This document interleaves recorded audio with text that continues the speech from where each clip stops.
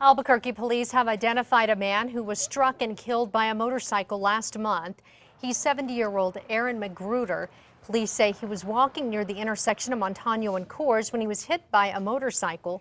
Magruder died at the scene, but APD was not able to identify him until now.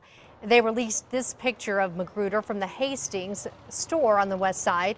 His family saw the picture on the news and called police.